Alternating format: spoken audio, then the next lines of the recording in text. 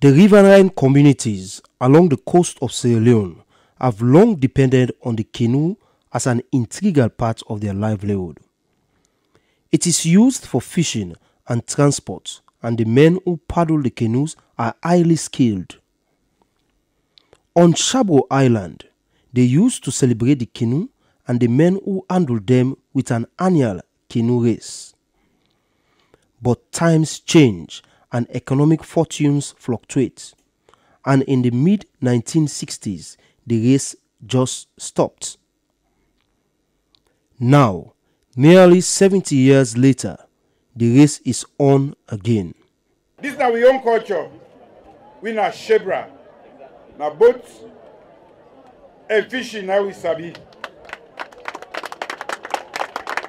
Now with tradition, we for show them around the world say, we na humble people, this now we beginning, this now the way we will be the end we live in, and we want for continue for show the world say, we still the Panam.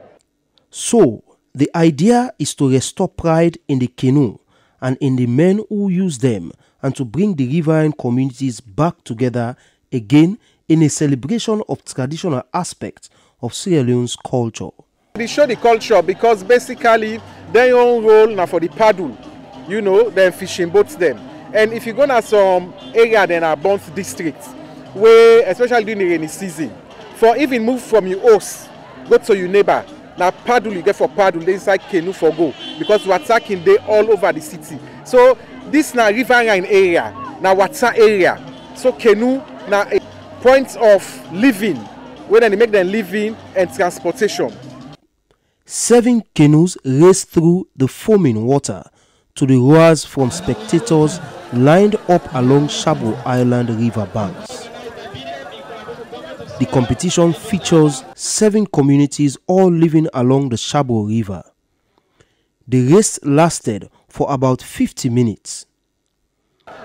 After expending their strength, the first boat, which is the crew from Nongoba Bulom Chiefdom, reached the finish line.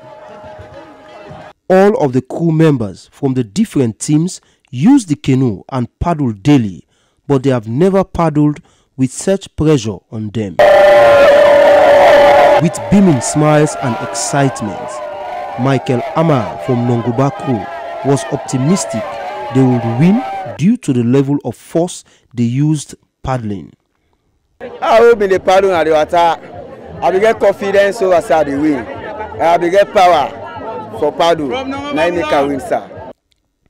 Sitia Chiefdom Lower was the first runner-up, and Sitia Chiefdom Upper was the second runner-up. Interestingly, the roaring spectators have never witnessed such a race. Even the elderly have only heard about it. What I don't can see today, I don't see from where they don't born me, I don't see this program now.